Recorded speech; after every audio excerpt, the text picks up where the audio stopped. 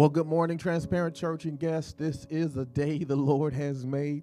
Hey, we're so glad that you logged on. Let me just say happy August to you. Today is the 1st, and we're so glad that you've decided to log on and join us for service. We thank God for you being here with us. And I just want to jump in today with a word to get us started. The 30th number of Psalms, New Living Translation, reads as follows. The first part says, verse 1, I will extol you, O Lord, for you rescued me. You refused to let my enemies triumph over me. O Lord, my God, I cried to you for help, and you restored my health. You brought me up from the grave, O Lord.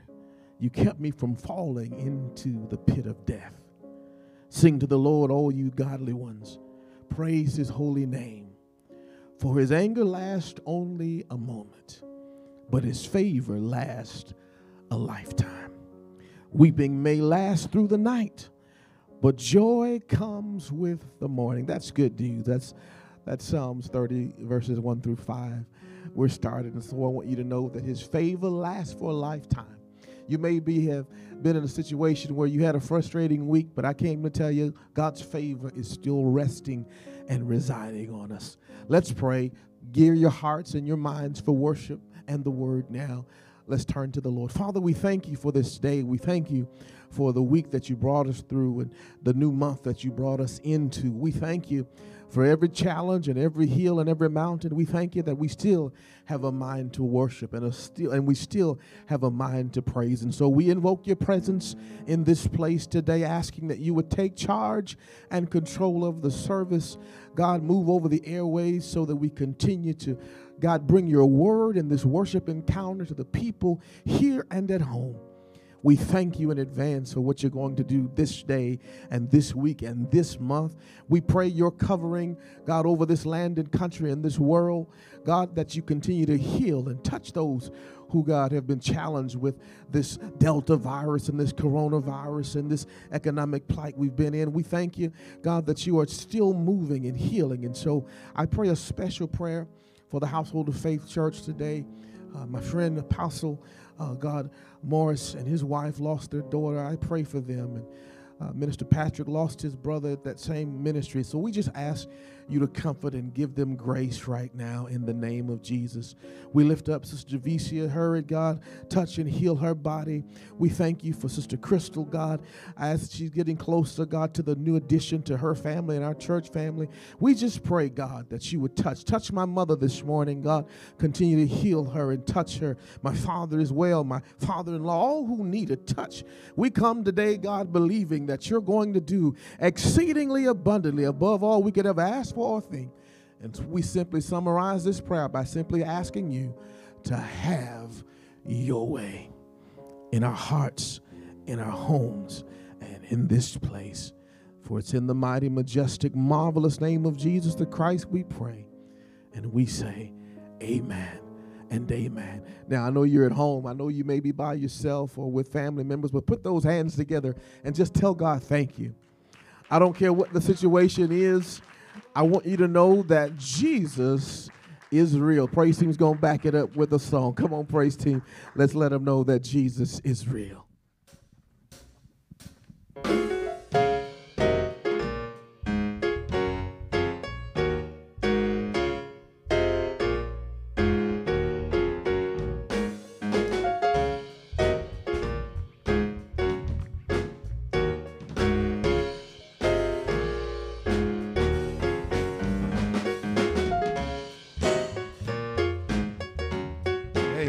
Help us sing this. I know everybody ought to know this song right here.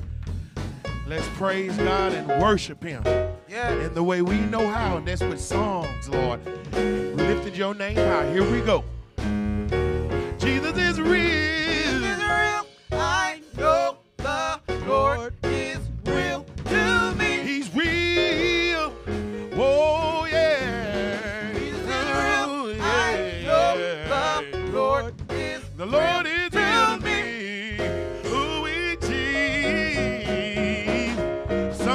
when I'm feeling low, nowhere to go, Jesus comes along and he makes me strong. Oh, yeah. He's real. Jesus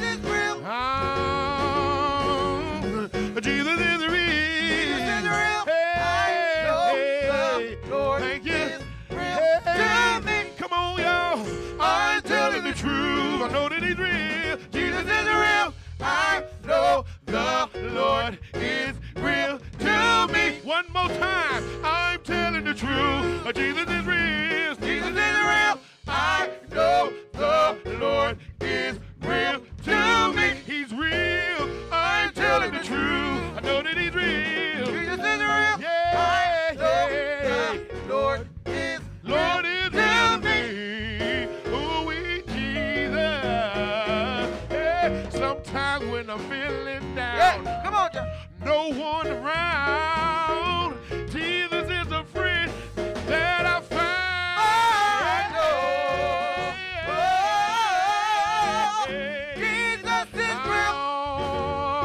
I can feel him in my hand. I can feel him in my hand. In my feet. Feel him in my feet. Hey, I know the Lord will take good care of me. Oh, I know. He's real. Jesus is real. Yeah, I can feel him in my heart. I can feel him in my heart. In my soul. Feel him in my soul. Hey, Lord, I can even feel him way down in my toes. Oh, I know. He's real. Jesus is real. Yeah. He's real. Real. Oh, yes, he's real. Oh, yes, he's real. He's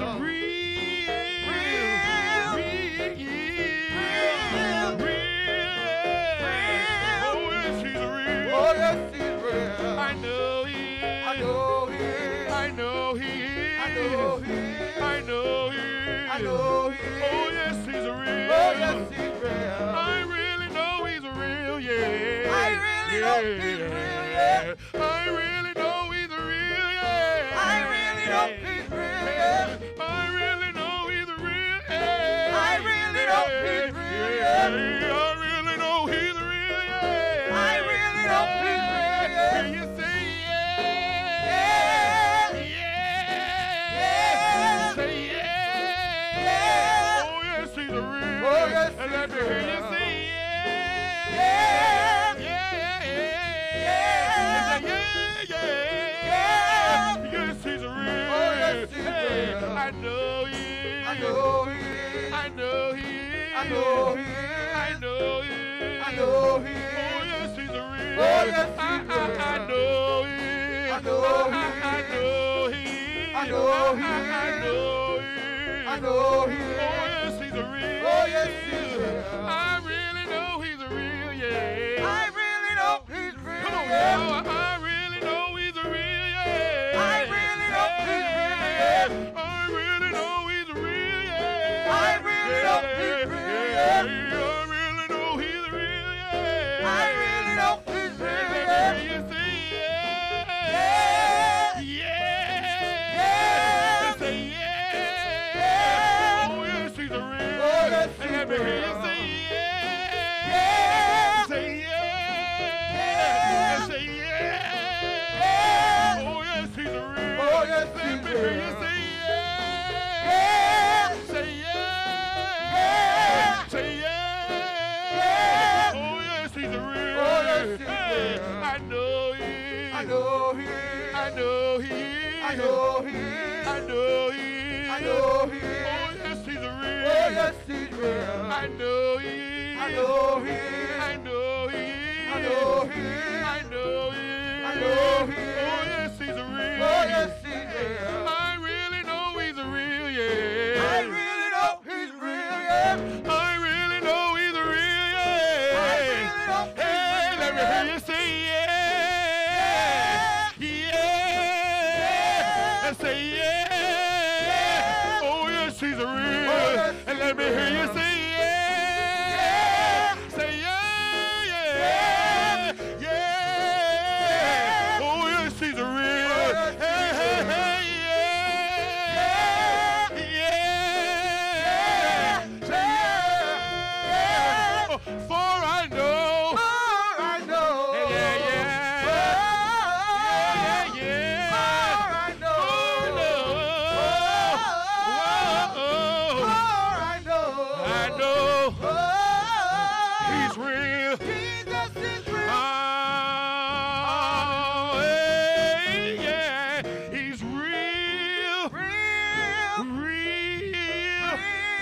say real.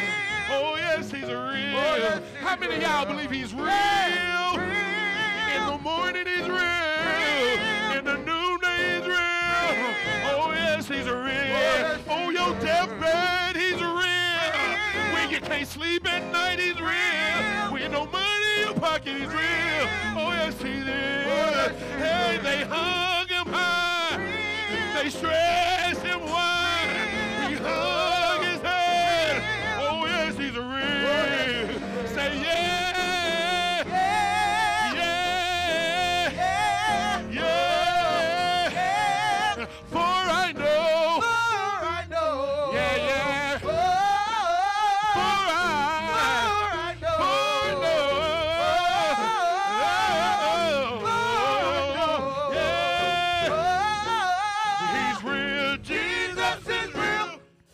Come on, put your hands together if you know he's real. I can feel him in my hands and feel him in my feet. Feel him all over me. Good morning, good morning, good morning. He's real. Thank you, praise team. He's real. God is so real.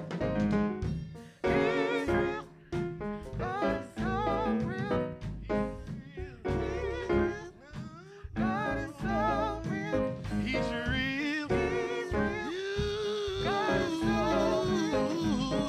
He's real. Now, he's real. Thank you, Lord. And let me hear you say real. He's real. Hey, hey, sing that he's at home? real. Hey, he's real. Hey, he's real. Yes, he's real. Elvis is still dead, y'all, but Jesus is real. Free. Hallelujah. He's real. Bless God. Well, good morning again, Transparent Church. They sound like they want to have church with us today. Bless God. We hear your claps at home. Good morning, virtual congregation.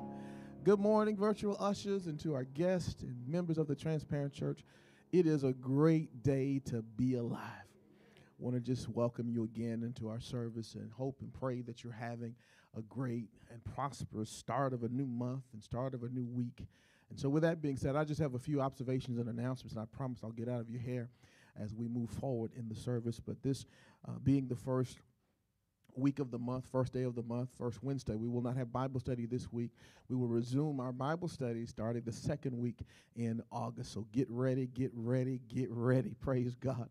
I want to say to you also, for those of you who have children getting ready to go back to school, we're praying for you as well and preparing to continue to cover you in prayer. I don't know, many are starting this week, some next week and thereafter, but we are praying for you and looking forward to our TC Kids coming together virtual here real soon.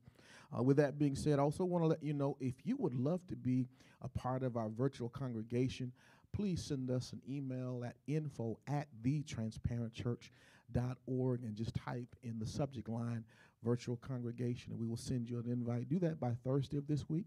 We'd love to see you on the screens with our virtual congregation and see your lovely faces until we're able to come back face to face, and we will continue as we move forward.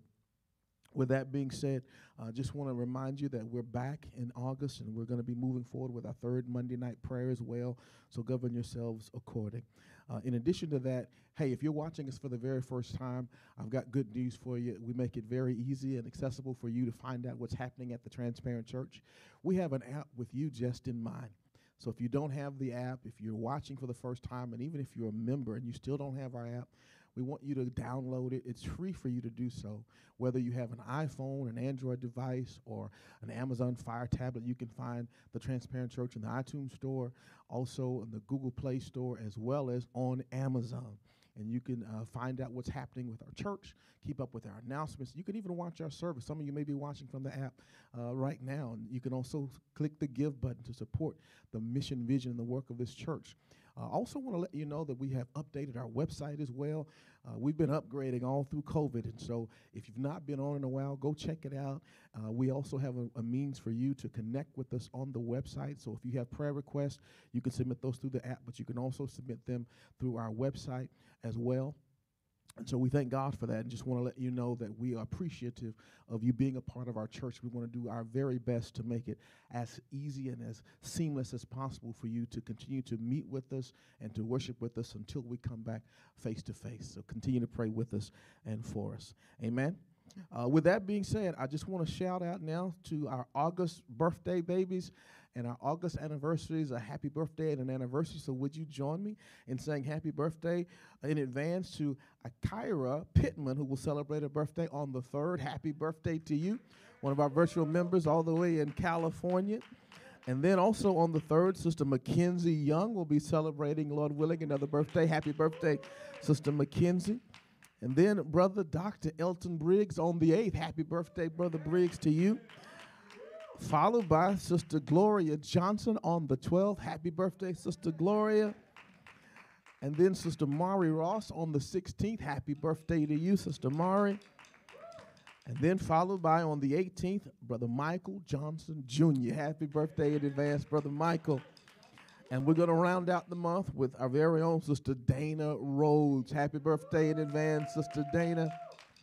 We're also thankful to God that we have an anniversary we're celebrating this month. So would y'all help me say happy anniversary in advance to Brother DeMonte and Sister Kelsey Jackson, who will celebrate, I believe, if I got it right, 5 years on the 13th.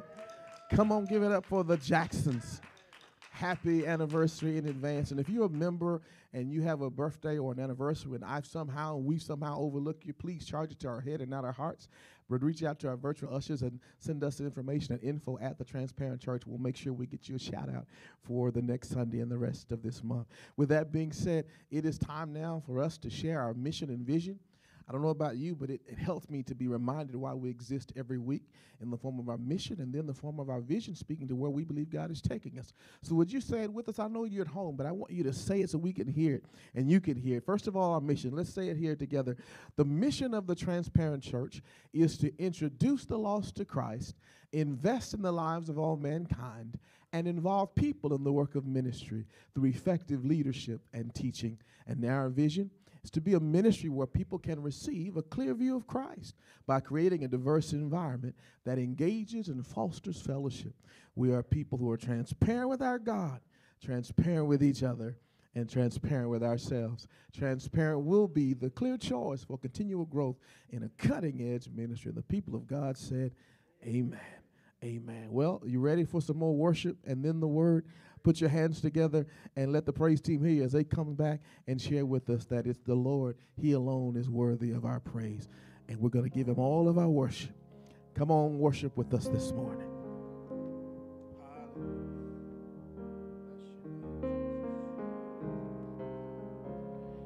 Bless the Lord today. God, we worship and we bless your name. We glorify you. And we honor you today. We lift you up on high, Lord God.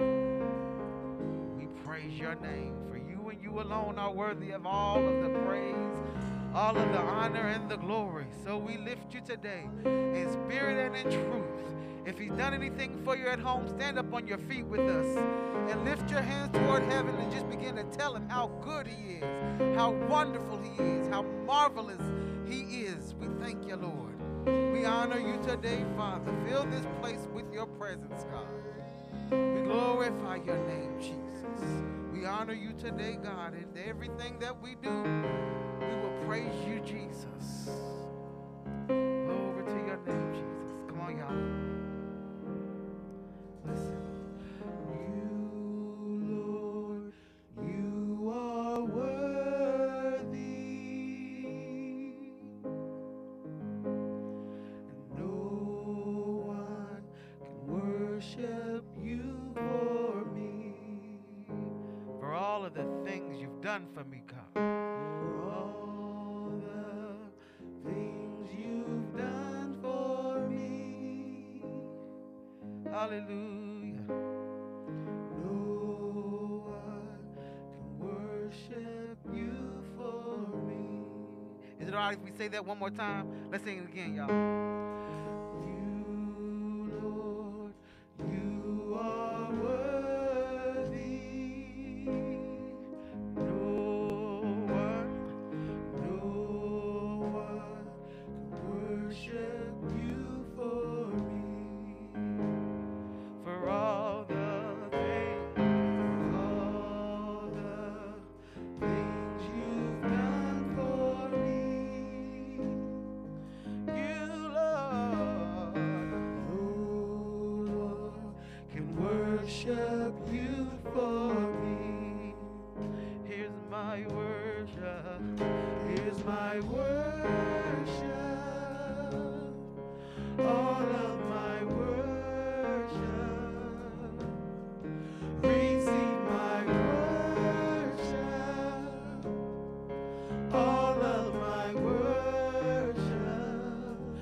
my worship.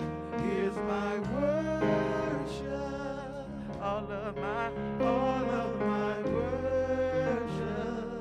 Receive my worship. All of my worship. Is it all right if we take it back to the top? Come on. You, Lord. You are worthy. If he's worthy to you, sing it at home with us. And no one can worship you for me. Tell him for all of the things that you've done for me, God. For all the things you've done for me. And no one can worship you. Come on, we're going to move in harmony right here, y'all. Come on. Here's my worship. Here's my worship.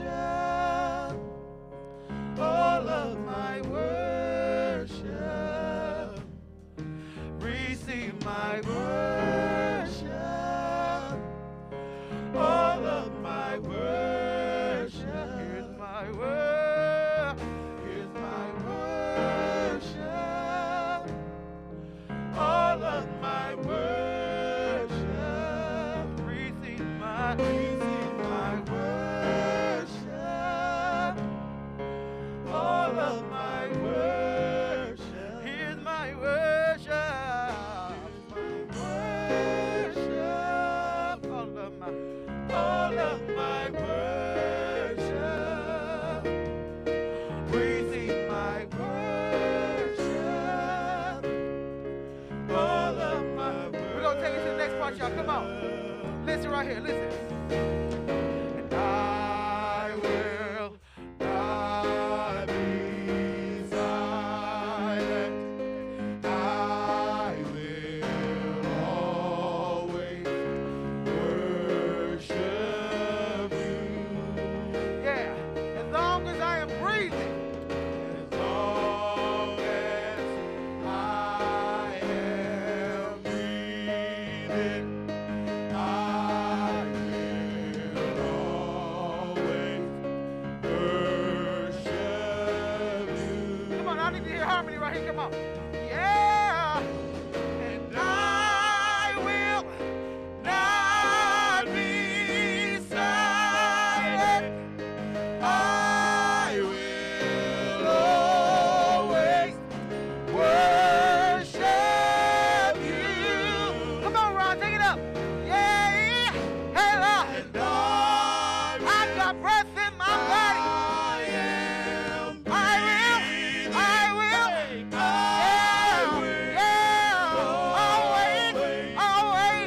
Always. Sing it again.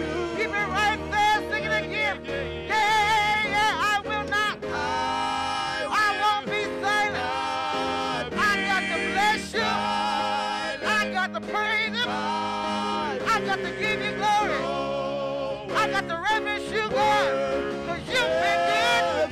You've been kind. Yeah, long as I am. Yeah.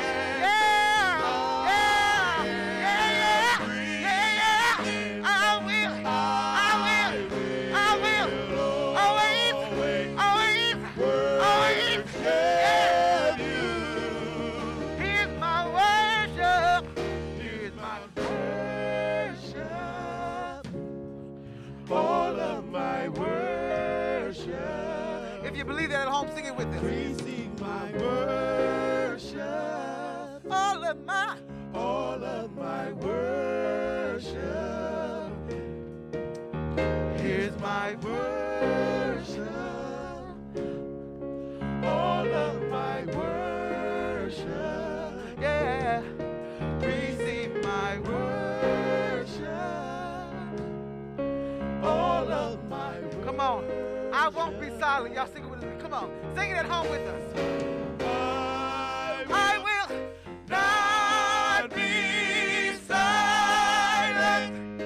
I will always worship you. Come on, Ron. As long as I'm breathing. I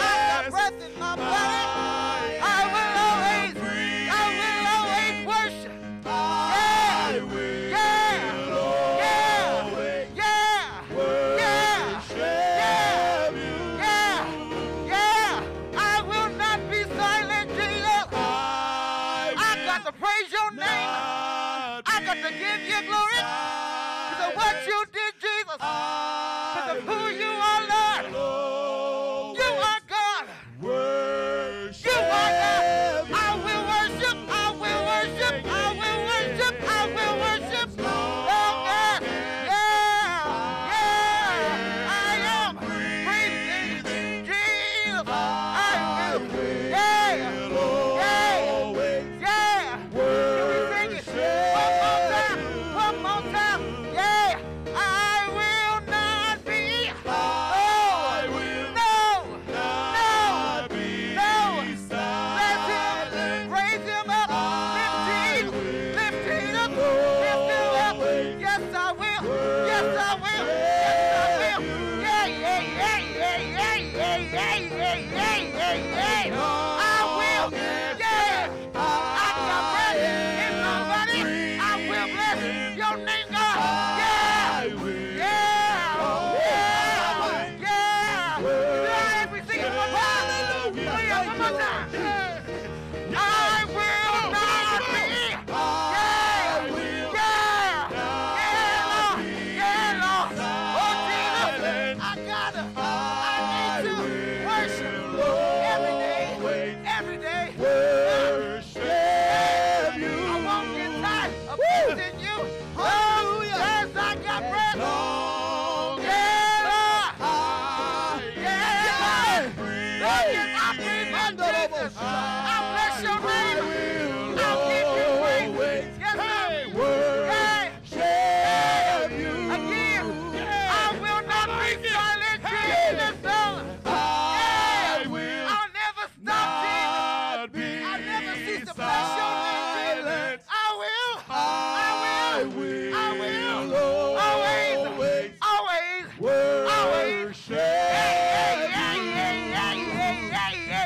will. Lord. Yes, I will. As long as Hallelujah. Hallelujah. breathe, I will. I Always. Yeah. worship you. Here's my worship. Here's my worship. Here's my Worship. All of my worship. Come on and tell him today. Give him your worship today. He deserves all of your worship. He's a good God. He's been better than you've been to yourself. Yes, he has. If you believe it, come on and sing it today. Receive my worship, God. I got to praise you. I can't help it, Jesus. When I think about how good you've been, I've got to praise you. I've got to bless your name. Yes, I got to give you praise. Yeah. Receive my worship. Woo. All of my worship. I will not be silent. I will not be silent. I will always worship you. As long as I am breathing, as long as I am breathing, I will always worship you. Hallelujah. I worship you, oh God. Ooh, hallelujah. Hallelujah.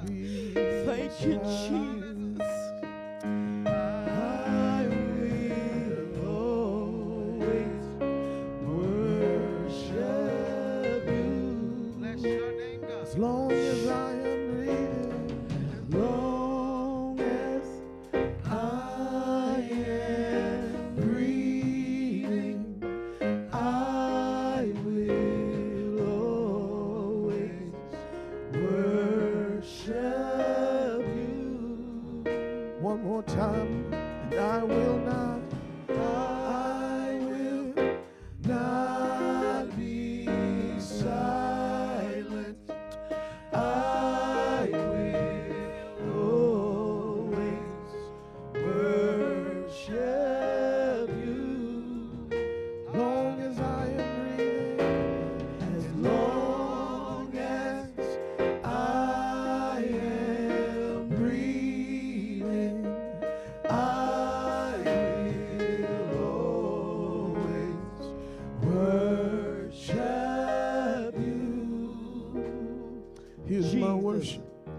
Here's my worship,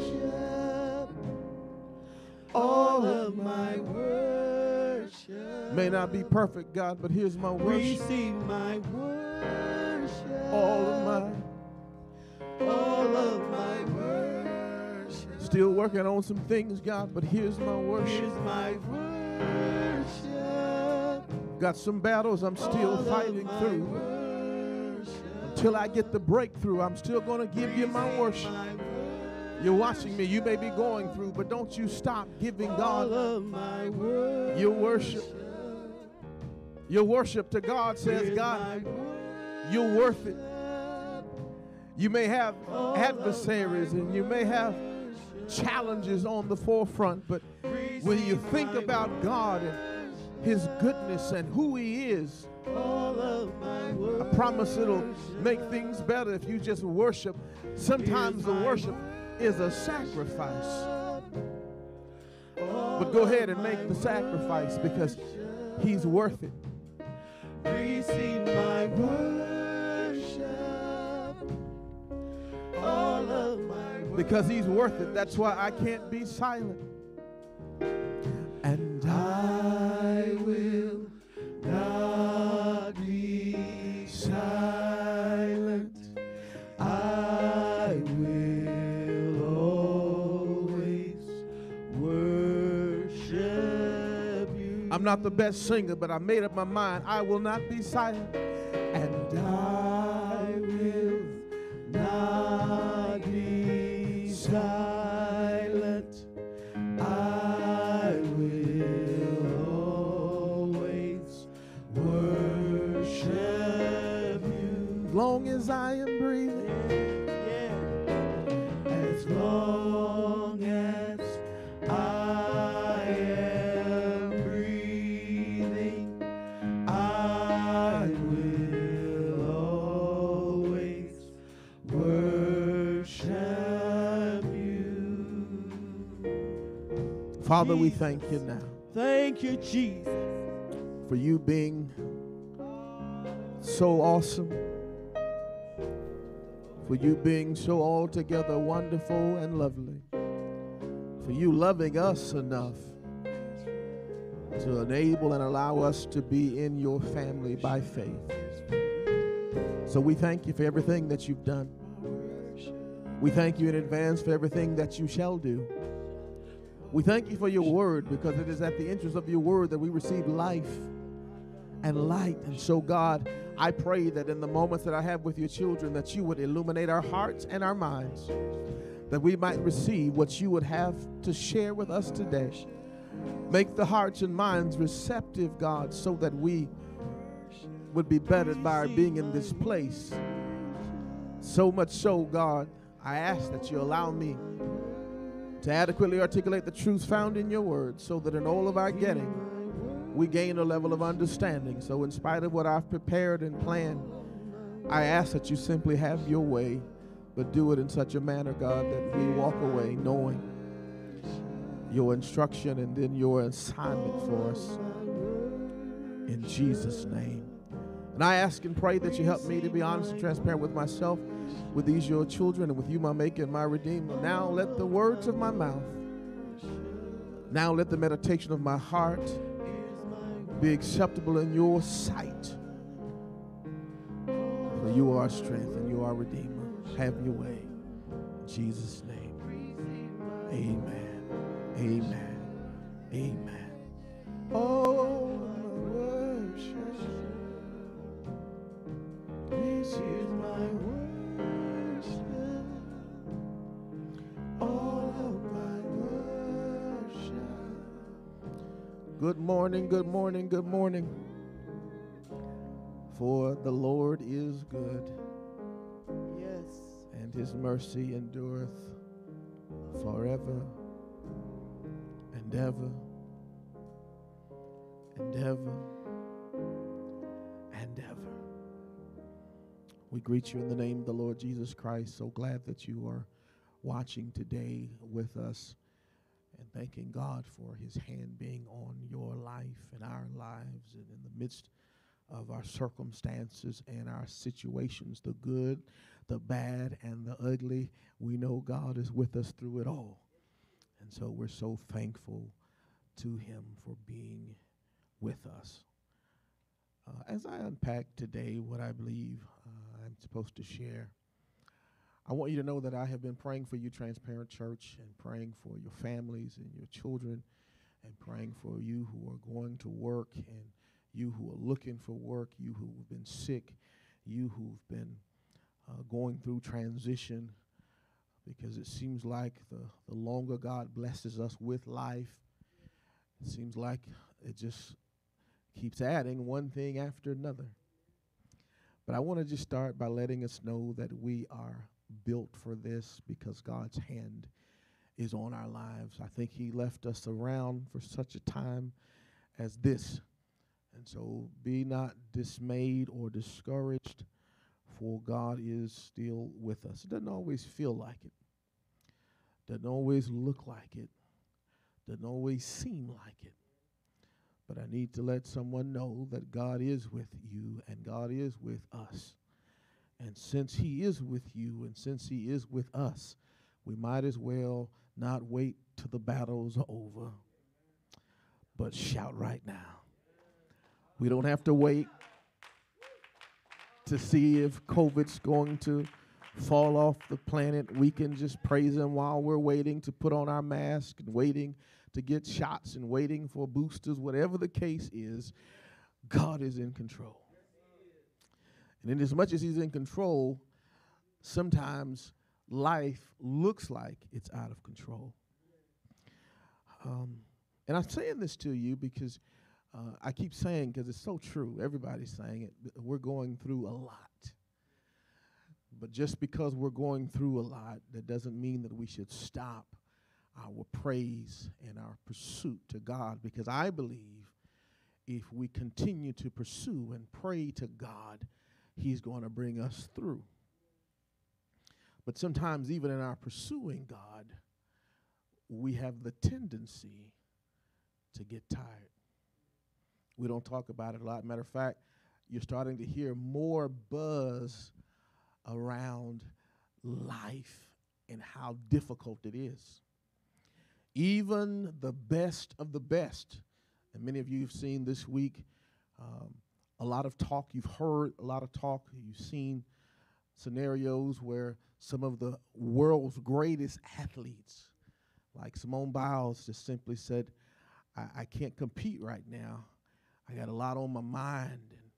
And you know, it's time for us to realize that we have to be mindful of what's going on with our minds.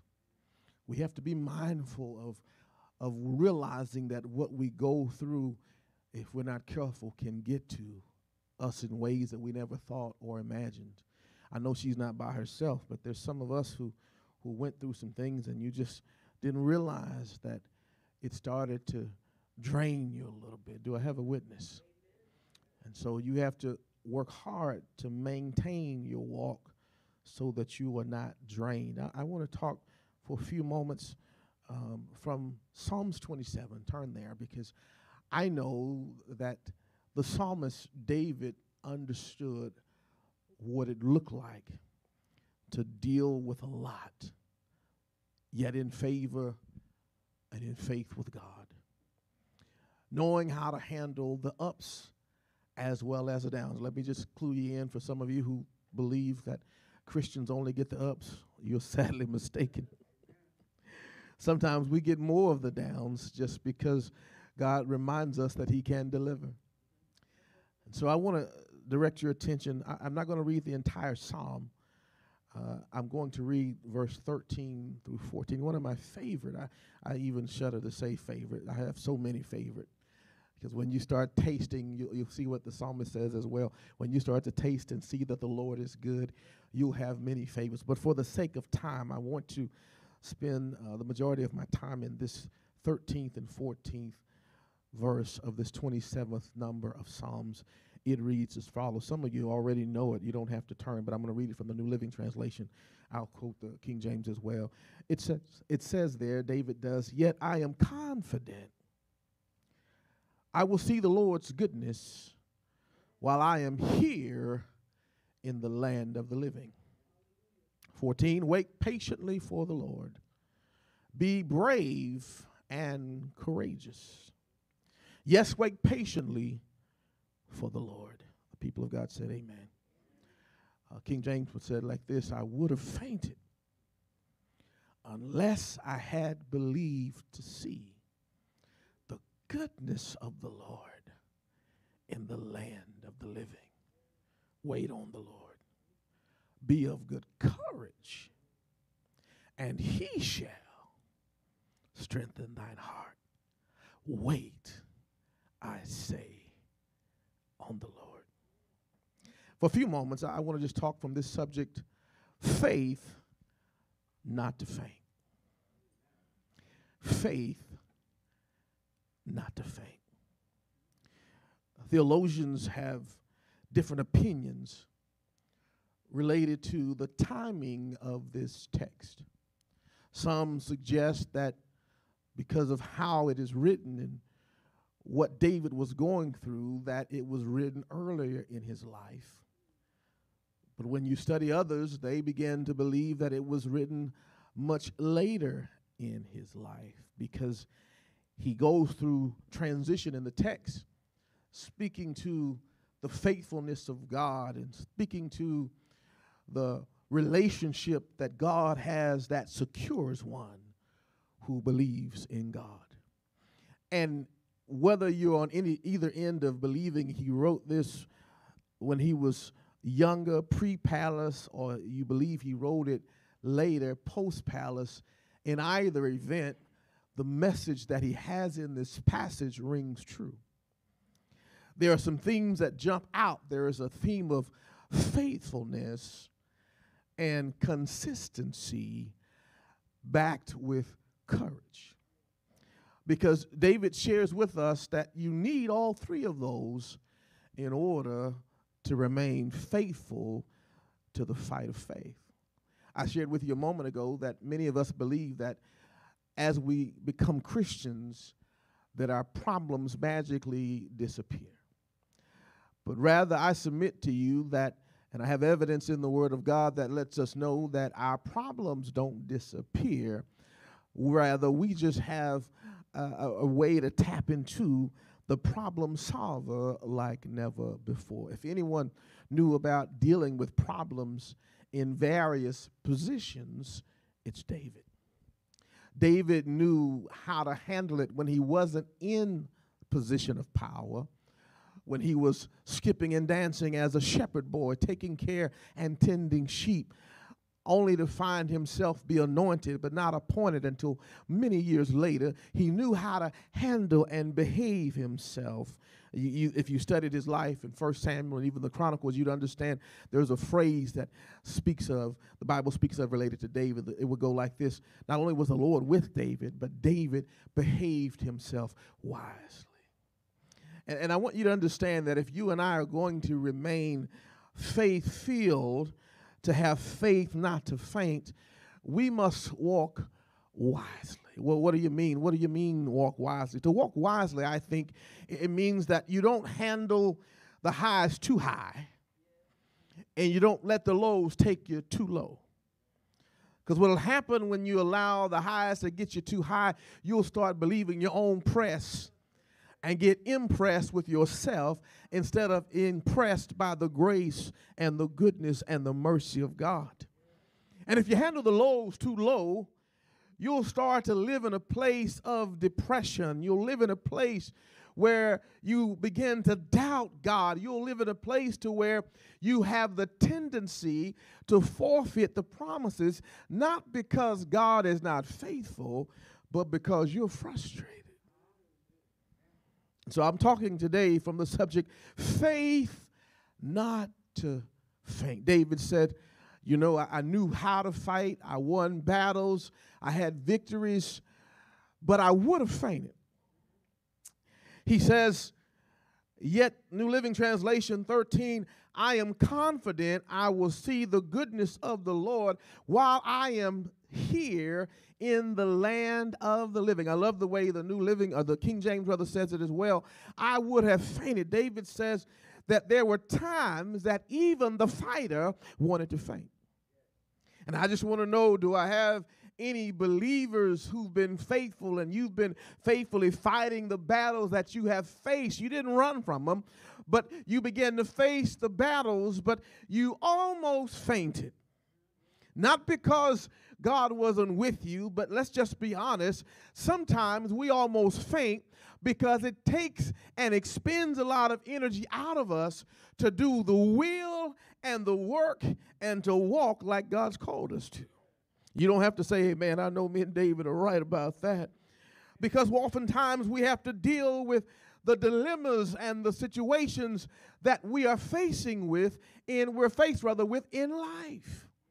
David understood this. David says, understand, I'm the same fella who fought Goliath. I'm the same fella who fought the Philistines. I'm the same fella who fought for everything I got. I didn't just have things handed in my lap because God loved me, but he said for some things I got, I had to fight. But even though I had to fight, guess what? I would have fainted. He's saying I almost came to the point to where I forfeited what I was having faith for, but I didn't. Now almost, I want to know, is there anybody watching me today? You haven't thrown in the towel, but you're close. You're almost at the point to where you're not going to go back to that job on Monday. You're almost at the point to where you're about to faint. You're in the relationship, but you got 1 foot in, and truth of the matter, you've got 1 foot out. You're working on your exit strategy because you're about to faint. You're smiling, but folk don't know you're about to faint. And David says, I know how to fight. David says, God has been with me. David says, I'm not even afraid of any enemies. Even if 10,000 come around me, I know he's going to encamp around me with his angels, but I still almost, have you ever known the word, Sister Krim, and preached the word and sang the word, but still almost fainted. I almost, he says, gave up,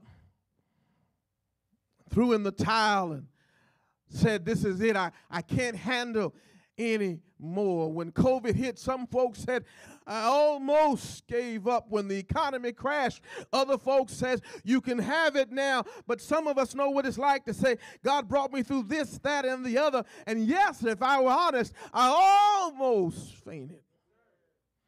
But something kept me from faltering. Something kept me from falling. You have to be mindful that when we are on assignment by the Lord, we will have attacks from the enemies, but we will also have a lot of things thrown our way called distractions. I'm saying this because if you're like me in this season in which we're seeing ourselves, there have been a whole lot of distractions coming our way. And if you're not careful, and if I'm not careful, distractions can derail us from what we know we're supposed to do and from whom we know we're supposed to be. And they will cause us to think about fainting. Distractions and derailments come our way to cause us to move off of the place and space that God has for us. They come to make us question whether or not God loves us and if he's still faithful to us, so that we begin to question whether or not God is with us. We begin to question whether or not God's going to do for us what he said he was going to do for us and through us. It begins to boggle our mindset when we know that in addition to dealing with our emotional, our physical, and also understanding that we have environmental issues that we have to deal with psychologically, that it causes us the temptation to faint. But David says, I know what that feels like, but I got good news. You can make it. On top of all that, you do know you have enemies. Notice what Jesus says to Peter in Luke 22, 32 and 31. Going into 32, he says, Simon, Simon, Satan has desired to sift you as wheat. He said he's going to come after you. He didn't give him a word to say because you had the revelation of who I was when no other disciple could say, thou art the Christ. You said it. Here's what I need you to know, brother Peter. Simon, rather, Satan has desired to take you out. But he said, I prayed for you. But get this, he didn't just pray that Simon wouldn't fall, but he prayed that Simon's faith would not fail. Good God Almighty. That's what I came to tell you, transparent. I've been praying that your faith fail not. I've been praying that as you keep walking with God, God keeps showing you he's trustworthy. God keeps showing you that, like David, you and I would have fainted unless we had believed to see the goodness of the Lord in the land of the living. 22:32, Luke says it like this, New Living Translation, but I have pleaded in prayer for you. I like that. Jesus says, Simon, you're going to run into trouble, but I have pleaded in prayer. I've been praying for you. I know you're going to fail, but your failure is not going to be final. I need to tell somebody, you may have fallen in 2021. You may have a failure on your record, but the good news I have starting out is that failure is not always final. Am I talking to anyone who would have fainted, but you realize that failure is not final? Am I talking to anyone who you can say, I'm tired, and if one more thing hit me, I don't know how I'm going to handle it? I came to tell you, you can't faint. You got to have the faith not to faint.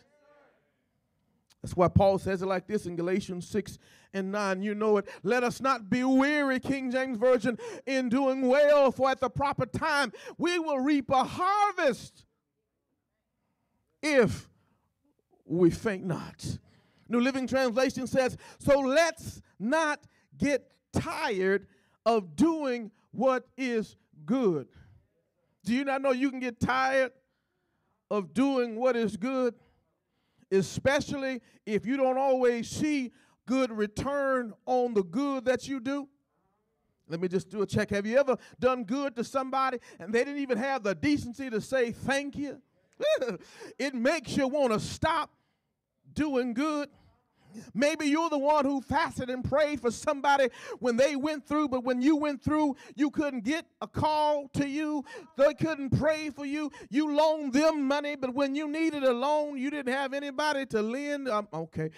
Doing good can tear and wear you down. New Living says, so let's not get tired of doing what is good. At just, help me, Lord, the right time, we will reap a harvest of blessing if we don't give up, i.e., or faint. So Pastor James, how can I keep myself from fainting? Because honestly, sometimes when I'm honest with myself, God, and others, I feel like fainting.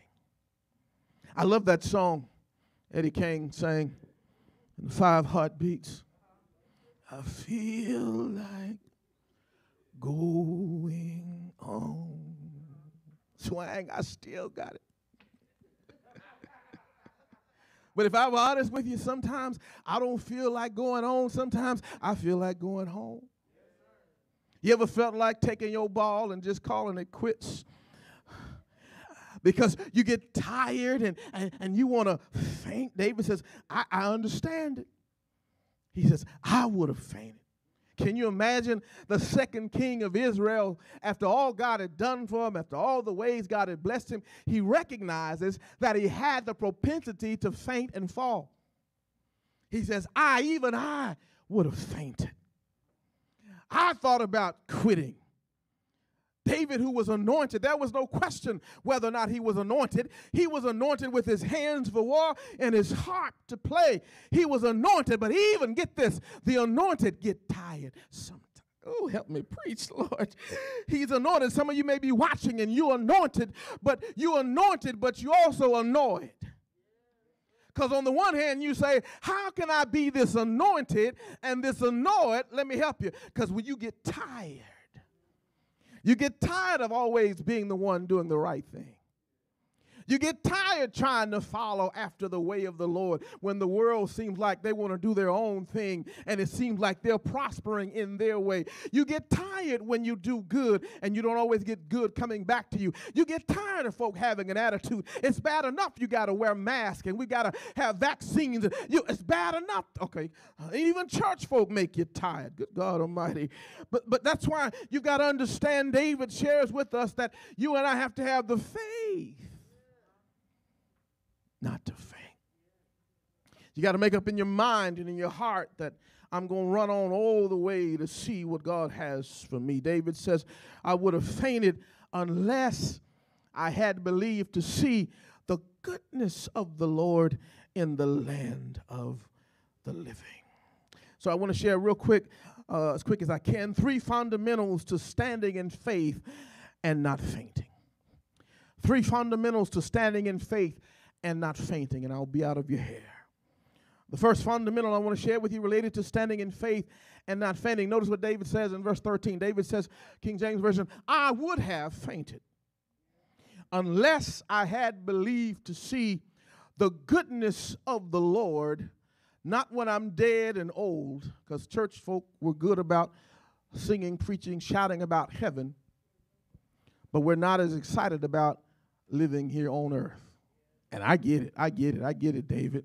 Because sometimes when you look at how bad things are, it makes you want to say, I'm going home to be with Jesus one day. But David says, here's the first fundamental, and it's what I want to share with you. It's focus. Notice David says, I would have fainted unless I had believed to see the goodness of the Lord in the land of the living.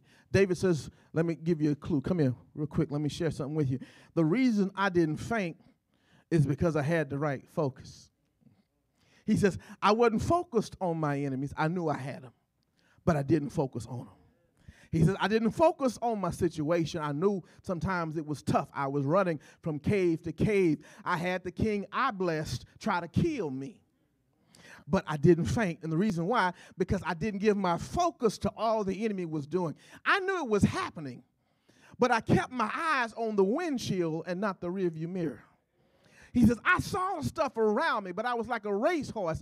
I had blinders on. I knew stuff was going on my left and my right, but I kept my eyes on the Lord and what God promised me. He says, I would have fainted unless I had believed, here it is, to see the goodness of the Lord in the land of the living. Notice what he says in the passage. He begins to let us know, starting with verse 1, that we don't have to be afraid of enemies or adversaries. He goes down and begins to talk to himself and ask himself questions about, why should I fret? Why should I be terrified? Even if I have enemies come against me, God and his angels are going to protect me.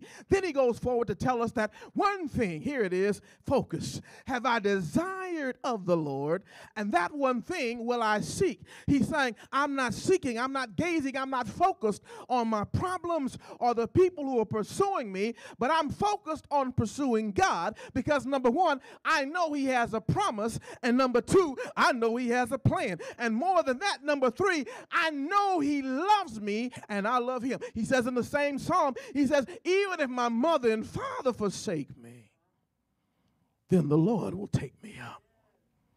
David says, if you're going to have the faith not to faint, you have to have focus. David says, I have the faith and the focus on what God promised and who God is, as opposed to where I am and what I'm going through. I want to ask you a question. Where is your focus in August 2021? Are you focused on the virus? And sometimes, I'm going to be honest, I have to turn off the news. I'm trying to use wisdom, and I'm trying to hear how we should maneuver. But sometimes enough is enough, and I have to go to God. I don't need to hear ABC, CNN. Sometimes I need to stop and say, God, talk to me. Help me understand what I'm supposed to do and where I'm supposed to go. Help me to focus. Here it is, on the goodness of the Lord in the land of the living. Let me ask you a secondary question. Have you packed up your promise promises because of a pandemic or your current problems? Do you still have the focus to have the faith not to faint? Because if you don't, I came to talk to you. I came to tell you that God wants to give you your focus back. The problem right now and the reason you're thinking about fainting is that all you're focused on is fainting. Have you ever been there? You get one problem, but instead of talking to God about it, you start now looking for other problems. So now what happens? You start to count your burdens. This happened, and then that happened, and then that happened. Oh, I'm having a bad day, and now look up, I'm having a bad month, and now look up, I'm having a bad year. But if you stop counting your burdens and start to count your blessings, it helps with your focus.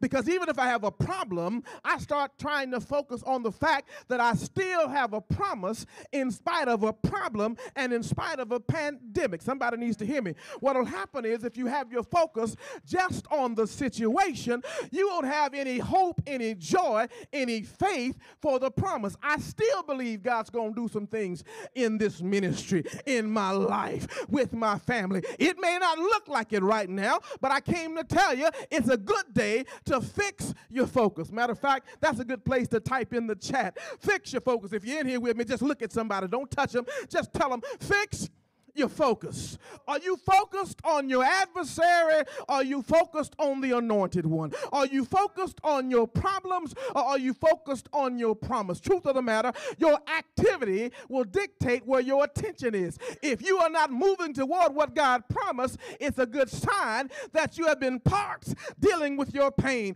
wondering how much worse will it get. Well, let me help you. I don't know how much worse it'll get, but I do know the Lord tells me every day he gets sweeter and sweeter and sweeter. And if you ever want to keep yourself from fainting and to have faith, you got to have something to fix your focus on. The Bible was said like this in Hebrews chapter 11, verse 1. Now, not tomorrow, not yesterday. Now faith is the substance of things hoped for and the evidence of things not seen. In other words, you got to have some hope in order to have some faith. But you got to have focus. David says, my focus was not on my enemies. Notice what he said as well. He's saying it's implied in the text. My focus is not even on my feelings. Good God, I got to park for half a minute. Some of us, the reason that we cannot celebrate and we cannot hang on to have the faith not to faint is because we're in our feelings. Folk who are in their feelings have a tendency to faint because you're more concerned about how you feel instead of where God wants your focus. Let me help you. I learned to have a default. Every time First Lady asks me, how you feel, I change it to say I'm bad or good. I just say it don't matter. Why? Because I'm not moved by my feelings. I'm moved by faith in God. I'm moved by what God has promised. And if you ever get a promise from the Lord, it'll give you the faith not to faint. And the reason so many folks are fainting, even the very elect in this day, is that they've lost their focus. They forgot what God promised. They forgot what God showed. They're all in their feelings. You ever work with somebody all in their feelings? You ever been related to folk all in their feelings? You got to walk on eggshells because the least little thing you say can turn them off. But if you ever stop walking by your feelings and focus on what God promised, you can have not a bad day but a better day because you understand if God said it, you ain't got to agree. I just believe it. Come on, give God some praise right there. Help me preach and just tell yourself, don't even fool with your neighbor. Tell yourself, I'm getting my focus back. I almost fainted. I would have fainted. I felt like fainting. I didn't feel like being here, but when I thought about what God was going to do, not when I'm dead, but while I'm still alive, I got my focus. You got to have focus so you don't faint. It's all a trick of the enemy. He wants you to get in your feelings, Brother Melvin, so you don't have a desire to move in the direction God is calling because you don't feel like it. Oh, can I help you real quick? I didn't even have these downloads in the notes, so don't try to put them on the screen. But God just told me to tell some of you, the reason you ain't got blessed is because you all in your feelings. You got to feel a certain way. Well, you can't just live in your feeling. Abraham and Sarah they felt like they were too old to have a child. God, I don't care about your feeling. What did I promise? Am I talking to anybody who's been all in your feeling? I don't know how long it's going to take. Why are you not going to bless me? David said, I would have fainted. I felt like it, but I kept holding on to the promise God gave me. I kept holding on to see the goodness of the Lord in the land. I believed he was going to do it before I die. Good God. Do I have anyone else who believes he's going to do it before you die? But you got to fix, number one, fundamental, your focus. What are you focused on? Some of us, some of you, I won't say us, I'm fixing my focus. You put the promise God had for you in your file cabinet because your feelings. Feelings, whoa, feelings. Here's the first download I want to share with you. Faith keeps you from fainting. That's the major message David and I want to share with you today. It's simply this: faith keeps you from fainting. David said, I wanted to, I felt like it. Can I help you? Sometimes it makes sense to your mind to quit. But when you have the right focus, your faith will keep you from fainting. Mm-hmm. Some of you don't even have any sense or reason from the world's perspective to be in church or watching church because your situations and your feelings are contrary to a promise. But I came to tell you, faith keeps you from fainting. And faith always cannot be explained, but it is experienced. Help me preach and tell your neighbor, don't touch them. Just tell them you got to walk this thing out with God. It's a step of faith. Sometimes I want to quit. Sometimes I want to stop. And sometimes I don't feel like it. But it ain't about your feelings. It's about your focus. And if you fix, let me say it right. If you fix your focus, watch out and don't be surprised if your feelings don't change. Okay, let me come on home. If you stop focusing on all her negative points, perhaps your feelings, about that wife will change if you, I tell folk all the time, if you look hard enough on anybody, at anybody, you can find something good and something bad.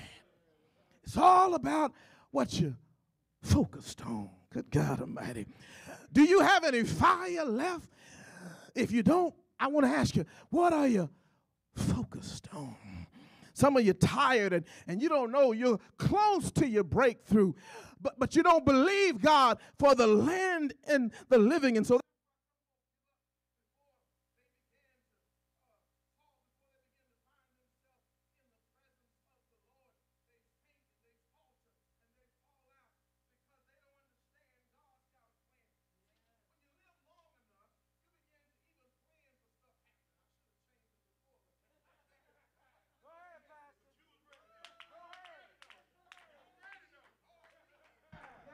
So I just brought some extra batteries in my pocket in case the enemy tried to lose my power. So I got some backup. I was focused. And so when you focus, you know challenges are going to come. When you focus, you know there's going to be attack. But when you have your focus, you can still fight. Come on, help me preach and tell your neighbor, you got to get out of your feelings and you got to fight for this. David said, I would have fainted, but I got out of my feelings and I started focusing on the promise. What did God tell you he was going to do? What did God show you he was going to make you? Who did God tell you he was going to call you to be? Get out of your feelings and focus. David said, the reason I didn't give up is because I kept believing I was going to go up. Good God Almighty.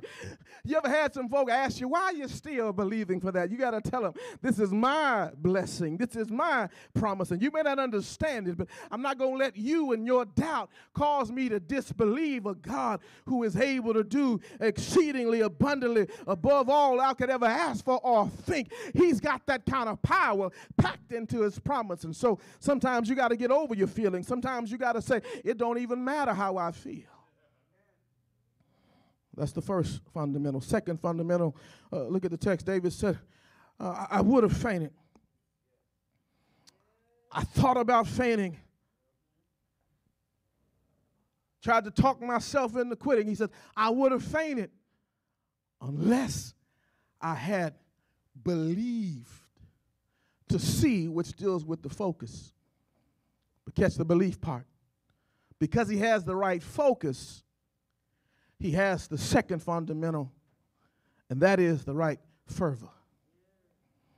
The reason he could fight was because he had focus and fervor. You ever wondered how could David, who got 5 smooth rocks in 1 Samuel 17 to face Goliath, use one? And I think the reason he knocked him out is because he learned how to fight with focus. He hit the rock. I know God was behind it, but he used one rock in the right direction. I'm saying he had even the fervor to fight. He says, I would have fainted unless I had belief. Here it is. You don't get fervor if you don't have belief. And somewhere from 2020 to 2021, somebody stopped believing God. And you got all in your feelings and you lost your focus, but you lost your focus and you also lost your fight. And you lost your fight because you lost your focus and because you lost your fervor. Fervor is nothing more than intense passion. I talked to you about passion a couple of weeks ago. If you missed it, go back and catch that message. But fervor is intense and passionate feeling. I like a more elaborate definition. It goes like this. It's a warm and steady motion. Good God. It's enthusiasm. Here's what I'm trying to tell you. David says, I would have fainted unless I had believed to see the goodness of the Lord, which speaks to his focus, but it also speaks to his fervor. He had that intensity about him and that steady motion.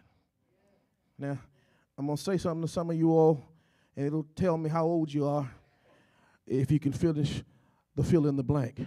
Rock. Okay, somebody. David said, I didn't always feel like it, but I just kept on rocking steady. Yeah.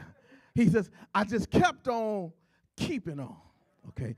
He says, I would have fainted, but I believed, and because I believed, my belief led to action. My belief led to my fervor. My belief led to my steady motion. He kept going. You know, it was a long time, 13 to 15 years before he got to the palace after he was anointed.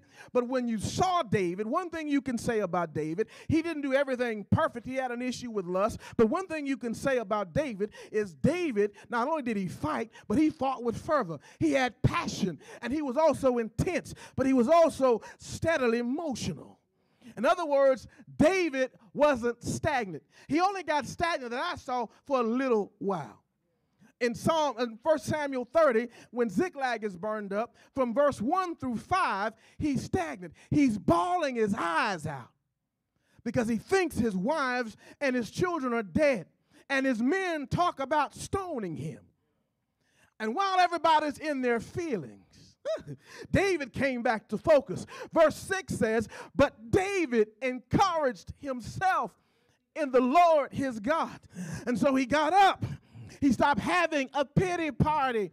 And I think he had a praise party and started saying things like, God brought me too far for me to get in my feelings. And he didn't focus on the people. He focused on God and said, God, shall I pursue or shall I leave this alone? Shall I cut my losses or do you still have a promise for me? And God told him, pursue. Guess what? He got himself together and he focused not on the threat, not on what he lost, but he focused on what God had left for him. And he got himself up with fervor. And guess what happened? When he leaders, men, hear me, women of God who lead, when he got himself together, 600 men who talked about stoning him got right back in line to follow him because he started walking with fervor. Don't nobody want to follow you if you stay in your feelings, but if you have some fervor and some fire and some focus, somebody will follow you. It may not be a lot, but if there's one or two God gives you, you better come show up with fervor. The reason you didn't get that promotion wasn't because you didn't know what you were doing. Everybody know you in your feelings. Everybody know you don't have no fervor. But folk want to see folk who have passion about what God told them to do and enough faith to believe it so that you have the fervor to keep rocking steady. Are you steady?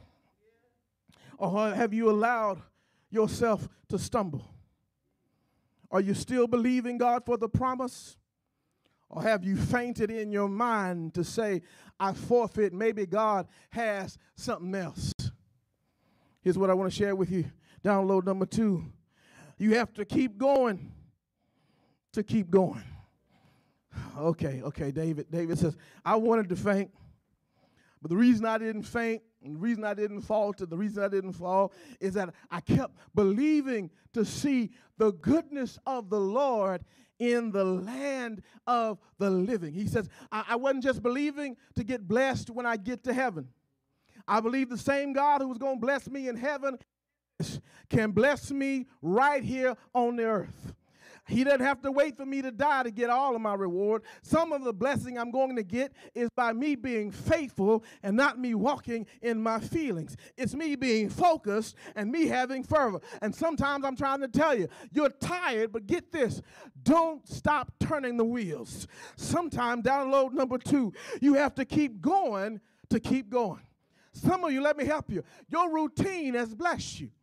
What the enemy's tried to do is distract you and derail you from your focus. You've been getting up working on your promise for years. Don't let now that you may have to work on it virtually cause you to stop moving in the direction God has called you. Keep your fervor, so you're going to need it so you don't faint. Here's what I'm trying to tell you. Sometimes in order to keep going, you just got to keep going. Can I get a witness? Let me just do a check. How many of you every Monday morning when your alarm clock goes off, you feel like getting up? Come on, let me see your hand. Come on, ain't nobody. Okay. You want extra sleep. But the reason you get up is because you have a focus on a paycheck, a focus on providing for family. You have the fervor, perhaps hopefully, that you have a passion for what God has called your hands to do. And so sometimes, get this, as much as I even love preaching, I don't always feel like preaching. But you know what I've been doing for the last 25 years as a pastor and 27 years as a preacher? I just keep going. I know when Saturday comes,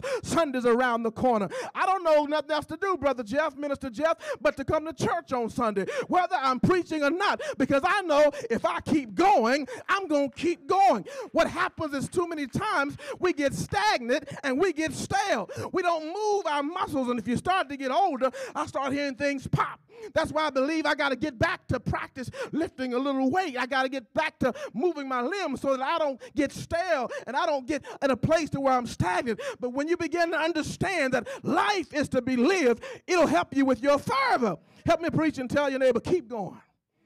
I know it don't look like the promise is coming your way, but keep going. I know it don't look like you're going to get that new assignment, but keep filling out those applications. I know you can cook, clean, and you're mighty fine, and you ain't got your Boaz yet. Just keep going. Keep coming to church. Keep praying to God. Keep seeking his face so that he will give you what he has for you. And if nothing else, David says, one thing have I desired, that will I seek, that I may pursue you and be in your house. He said, I don't want to just come by. I want to stay. I want to live in fervor with passion. Here's what I want to share with you as well. Download number 3. Sometimes your passion will help you with your patience. David said, wait on the Lord. That's the problem. So even when we fix our focus, guess what happens? We sometimes still want to faint because even if we fix our focus, our fervor gets frustrated because we lack patience. But here's the next download I want to share with you. Sometimes your patience, your passion rather, will help you with your patience. Can I be real with you for half a second or two? Folk wondering, with all your flaws and all your failures, why that good woman keeps staying with a not so good man. It's because her passion helps with her patience. Okay. So here's what David and I are saying. David says, I would have fainted. He's not just saying one day. He's literally saying, as I understand the text, throughout all God has brought me through, the good, the bad, and the ugly, I would have fainted unless I had believed to see the goodness of the Lord. He says, I kept on going. And I learned how to wait. Therefore, he shifts the conversation from him to those who would read. Wait on the Lord. Be of good courage, and he shall strengthen thine heart. Here's what he's saying. I think I hear clearly. He's saying sometimes your passion will help you with your patience. Have you ever wanted something from God so bad that you were willing to wait and not worry when it looked like your promise was in layaway? Here's what I'm trying to tell you. God will ignite your fervor, give you passion to help you with patience. Because when you have the right focus, you know if God promised, he can, say it with me, provide. Okay, come on.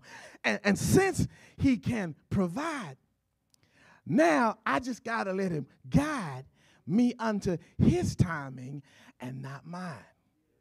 Have you ever wanted something so bad, but it was taking so long that you wanted to quit and faint, but the reason you didn't faint was that your passion had you too invested, that it helped you remain patient? That's what I was talking about in that illustration. Nobody here, of course. But the reason that sister is patient, because she's got passion. She said, I've been working on Freddie for 18 years. I ain't going to fix him up just to give him to some. Okay. How many of you, maybe you can't relate to that, how many of you are like Pastor James? And you know, the restaurateurs, they know what they're doing. They built an extra window. You know why? Because they understand if you have passion, you'll have patience. So they make you pay first. Because if you have a special order, Pastor Ricky Rush wrote a book, about that. You got to wait. And so it frustrates me sometimes when I give them my money first and then I got to wait in line for my meal. But the only reason I don't get out of line, Brother Herb, is I have a passion for my plate. And God forbid, I've already paid. David is saying, I've invested too much for the promise not to get the promise. I even in my own life, there's some days when I want to quit, I would have fainted, but I realized, wait a minute, I've been waiting in line too long. And if I keep waiting in line, I know this, sooner or later, it's going to be my time. So my passion helps me with my patience. Let me give you an example. I was sharing with the praise team at practice the other night. I said, man, I was just mad. I had to do some other people's job for them. And so I was driving down the highway here in Texas and hit a pothole. I just bought 4 new tires about a month ago, but I hit this big pothole I couldn't avoid. And what happened was, not only did it put a bubble on my tire, but it dent my rim in my still somewhat new car. So I was mad, y'all. And so I went to get my tire replaced. I had it under warranty. They replaced the tire, but they did not replace the rim because it wasn't under warranty. So I started calling my dealership, and, they wanted to charge me. I know you know, First Lady, because I told you. They wanted to charge me a lot of money. I'm not going to give you the amount for one wheel.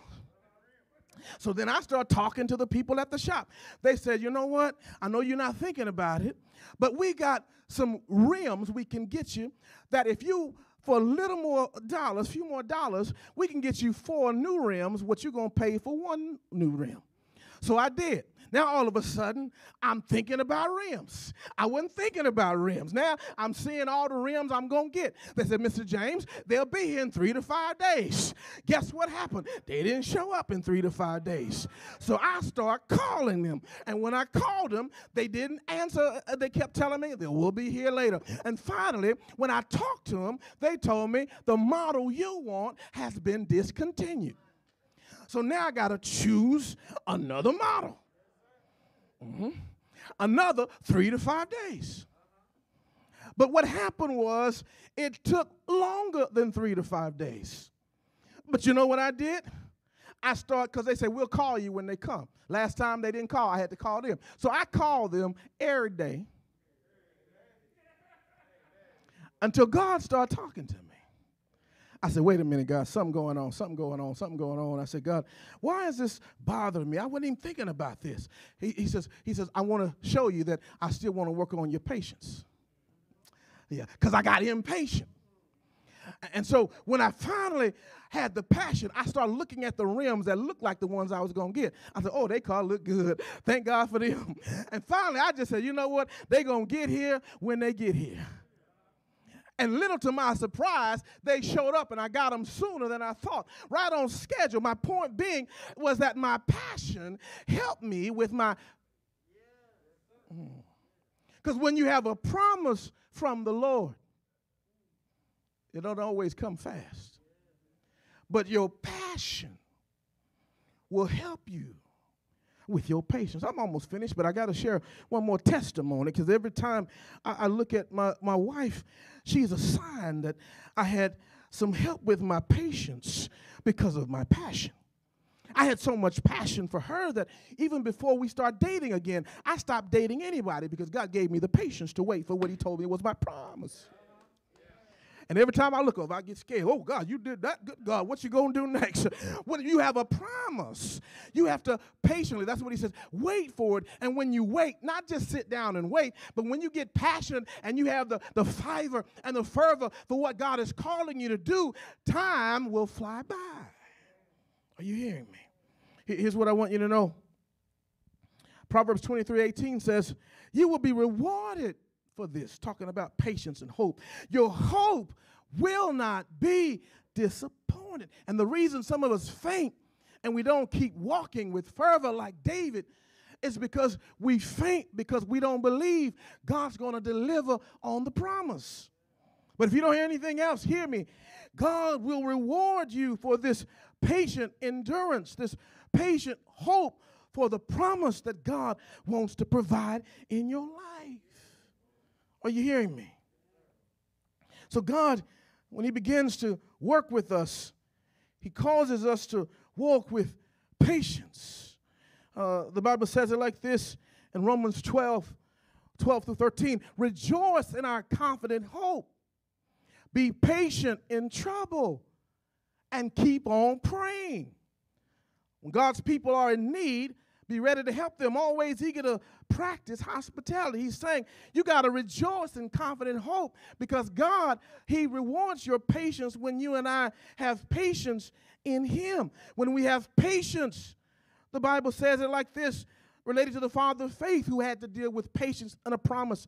Hebrews 6:15. Then Abraham waited patiently, and he received what God had promised. Okay? Isaiah would say it like this to us. You know it, 40 and 28 through 31. Have you never heard?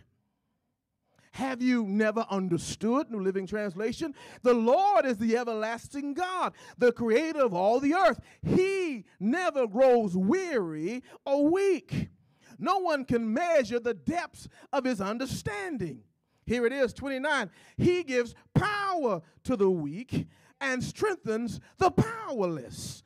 Even youth will become weak. He says this fainting thing has nothing to do with age, because you can get tired at a young age, and you can get tired at an old age, and you can get tired at middle age. But even youth will become weak and tired, and young men will fall in exhaustion. But those who trust or wait in the Lord will find, I love this part, new strength. They will soar high on wings like eagles. They will run and not grow weary. They will walk, here it is, and not faint. I got a prophetic word for 5 of y'all or more watching. God's getting ready to give us some new strength. We've got new problems, new Delta variants of a pandemic, but I believe God's getting ready to give us some new strength. You got new budgets you got to work through. You got new family challenges, but I believe that God's going to give us some new strength. He promised he was going to give us new strength. He promised he was never going to leave us. He promised he was always going to provide. That's good news to realize that you don't have to faint because we have a promise from the Lord. And so I'm going to have faith, not to faint, because the first fundamental I realized to standing in faith and not fainting is that I got to fix my focus. Number 2, I got to have fervor. But here it is, number 3. Look at the text. Verse number 1, he says, 27th number of Psalms, the Lord is my light and my salvation. Then he asks himself a question, so why should I be afraid? The Lord is my fortress, protecting me from danger. So why should I tremble? When evil people, verse 2, come to devour me, when my enemies and my foes attack me, they will stumble and fall. Though a mighty army surrounds me, my heart will not be afraid. Even if I am attacked, I will remain confident. Okay, fundamental number 3, after focus and fervor, David is simply sharing with us the third fundamental, and that is simply fearlessness. Yeah, he says, I got a promise. I'm getting tired, but I ain't scared. Come on, help me preach, somebody. Do you have a promise? And are you getting tired, but you're not scared? You understand that 1 John 4, greater is he that is in me. I'm tired. I've got a promise, but I'm not scared. I walked with him too long that he's given me patience and endurance so that after I've suffered a little while, he'll establish me. He'll settle me. He'll strengthen me. And so since he's going to do that, I might as well keep running after God and his promise, because he lets us know you got to be fearless. He says, I would have fainted unless I had believed to see the goodness of the Lord. My focus and believe to have fervor, but I also got to let you know I'm fearless. He says, wait on the Lord. Be of good courage. He's simply saying, let me translate with my Oak Cliff lexicon. He says, don't be scared. He says, you got to understand that when you walk with God, God wants you to have the kind of confident hope in him to where you are not fearful, but you are fearless. And I just want to know, do I have anyone in here who still believes God for a promise, to where you have a focus and faith and you still believe God enough to have your fervor, your passion, and your rock and steady, but you're saying, I'm doing it and I'm not afraid. I know there's danger all around me. I'm not wearing this mask because I'm afraid. I'm wearing this mask because I'm wise. But truth be known, I'm still believing God for his promise of deliverance. Truth be known, that even if I have enemies that come around me, my God is bigger and better than any enemy. And if I have a promise from the Lord, God knows how to pay for what he promises. That's the word for someone. You just got to be fearless. Help me preach. Tell your neighbor, don't be scared. He says, the Lord is my fortress, protecting me from danger. Then he asks himself a question. You ever ask yourself a question? So why should I tremble? Why am I afraid? Here's why we get afraid. We get afraid because we drift instead of draw. We drift to our own thinking instead of doing what Proverbs 3, 5, and 6 says. Trust in the Lord with all your heart and lean not to your own understanding. We drift to our own understanding and said, that thing took out my mama, and since it took out my mama, it's going to take me out. No, you got to be fearless and say, if the generational curse stops with me, then so be it. I believe, God, you're going to do it. You got to be fearless, not in who you are, but in who your God is. David is not saying, and he's not boasting about how bad he is. He's boasting in the, that's what he said in Psalm 37. My boast shall be in the Lord. The humble shall hear thereof and be glad. Oh, magnify. He says, I just need a few fearless, faithful folk to magnify the Lord with me so we can exalt his name together. I need you to understand that when you follow God, you draw nigh to him, he'll cause you to walk in faith to where you're fearless. Okay, let me slow it down. You fear less. Come on, come on, come on. I ain't saying sometimes the thought runs across my mind that I could get sick, or the thought runs across my mind that God ain't going to bless me, or the thought comes across my mind that the promise is taking longer than I thought and it ain't going to come to pass. No, the longer I walk with him and I keep rocking steady, the more I fear less. Here's what I want you to know. Download number 4, last one. There is no fear when God is near. That's all I'm trying to tell you. James would say it like this in chapter 4, 7 going into 8. Draw, not drift, draw nigh unto God, and God will draw nigh unto you. You ain't got to be scared. You just got to draw near. That's why when enemies attack me, I go to the throne. I say, Father, I need you. I can't handle this. Father, I need you. I don't have the help I think I need. Father, I need you. I don't have the answer, but I still believe you have a promise, and I don't want to faint. I believe, God, you will keep me in perfect peace. Isaiah 26:3, as long as I keep my mind stayed on thee. But here's why we drift. Instead of draw, we walk after our own mind. Isaiah says it like this, and I'm almost finished. Give me 5 minutes or less. Isaiah 30:15, this is what the sovereign Lord, the Holy One of Israel says. Here it is. Only in returning to me and resting in me will you be saved. Oh, it's a life verse now. In quietness and confidence is your strength. Oh, that's good news. He says, you ain't got to be afraid. You ain't got to be scared. You just got to return to me. But the last part, we always quote that first part. The last part of the verse says to Israel, but you would not have it. He's simply saying, instead of drawing, you began to drift.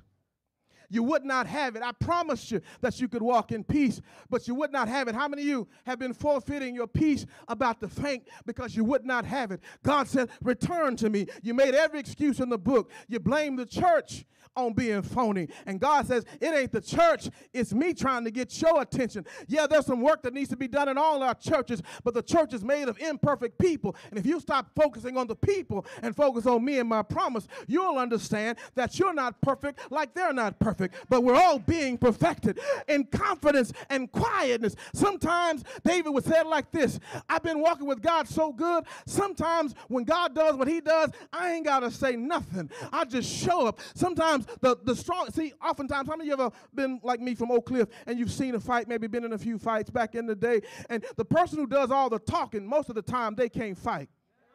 They trying to scare you like the enemy, threaten you, but a joker who can really fight, they don't say nothing, they just swing. Okay, I'm sorry.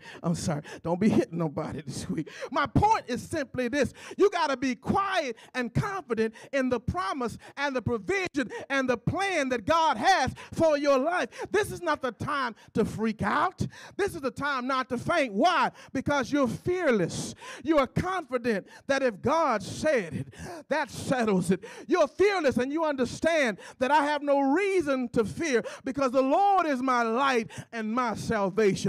Ain't nobody bigger than God. Ain't nobody better than God. I'm not going to be afraid. I'm fearless, and I fear less because God is still on the throne. I still have a promise from the Lord. Confidence looks like this. Job said it like this in Job 19:25. But as for me, I know that my Redeemer liveth, and he will stand upon the earth at last. And after my body has decayed, yet in my body will I see God. He says, I'm going through, but I know God is not through. He was confident. Daniel 3:17, Shadrach, Meshach, and Abednego, those three bad Hebrew boys, said to King Nebuchadnezzar, even if you throw us in the fire, this is the kind of confidence we have, that even if our God, we're fearless, put us in the fire.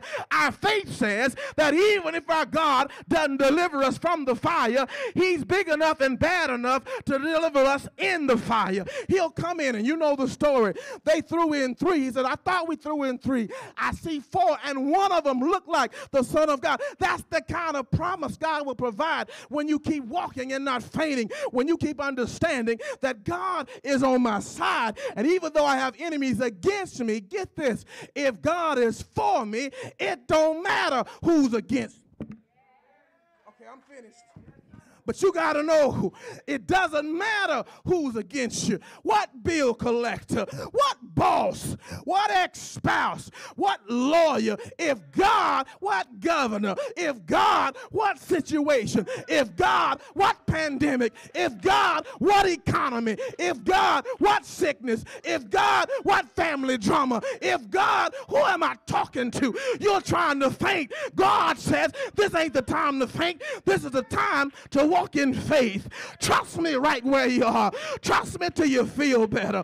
Trust me until you have faith enough not to faint, but to stand. Having done all to stand. Stand there. I better stop because I feel like preaching. I told you, I don't always feel like it, but every now and then, when I think of his goodness, I feel like telling the story. Every now and then, when I realize I would have fainted when I got divorce papers, but I believe to see. Every now and then, when I cried taking my children to school, I look back and see God was faithful. And every promise,